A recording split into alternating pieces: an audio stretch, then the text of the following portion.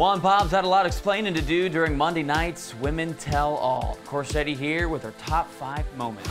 Number 5, Andi may still think Juan Pablo's a jerk after their failed fantasy suite date, but looks like there's still hope for a friendship here. I have parts that I'm going to defend him for. There's parts that I think he was a jerk, and I have no problem saying that to him, and he knows that. But, you know, I'm just honest about it, and there's things that I liked, and there's things that I still don't like about it. Yeah. It's okay. It's okay.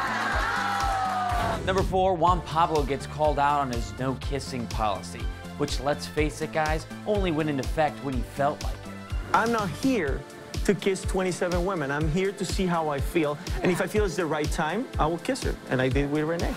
Number 3, Juan Pablo defends his decision to meet Renee's son during the hometown dates, and then eliminating her soon after. I feel like if you're going to do a hometown, you should take that seriously, and you should know if Renee is for you.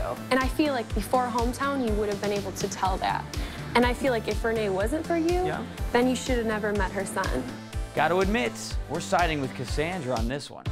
Number 2, Juan Pablo gets emotional talking about the media controversy surrounding his gay people shouldn't be on The Bachelor comments by not really addressing it at all. You made a comment about gays being more pervert. I can talk to you after this because obviously that situation was taken out of context, so I will talk to you. I will not waste 4 minutes to try to explain it here. I'd rather talk to you for an hour and explain you everything. And the number 1 moment from the Women Tell All, Sharleen. And all the times, she was the classiest chick in the room. I'm sure I'll get a lot of eye rolls for this, but I found him very curious.